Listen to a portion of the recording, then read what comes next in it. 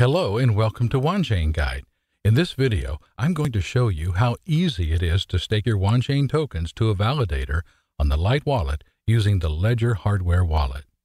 First, we are going to open the wallet by clicking the wallet icon on the desktop. After it is fully loaded, it prompts you to add your password. Enter the password you created when you first opened the wallet. Click on Log In. It will show you the wallet address and current holdings of the current wallet. But we will be using the hardware wallet, so go to Hardware Wallet and click on Ledger. Just follow the 3 steps as described on this page. 1. Connect your Ledger wallet directly to your computer. 2. Enter your PIN code to unlock your Ledger wallet. 3. Navigate to Wanchain and enter into it.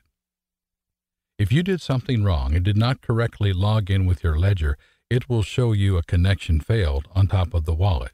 Try the same 3 steps again until it shows you your Ledger wallet addresses. Click on the address you want to stake from. In this case, it's the top address and it's the only one that has some Wanchain on it. Select the address and click on OK.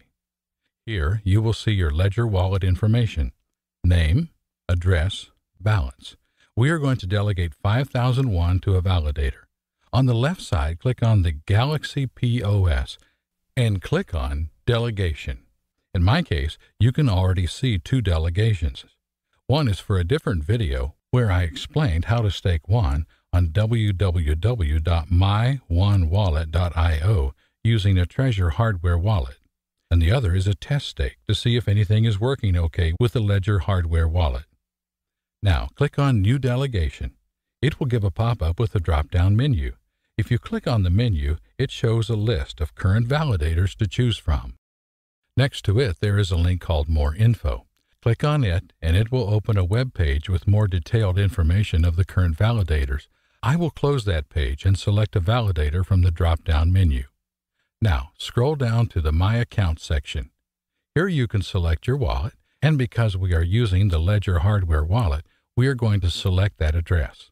It will show its current balance, and below you can add the preferred stake amount, in this case 5,000. Click Send and send the transaction. Confirm transaction on your Ledger.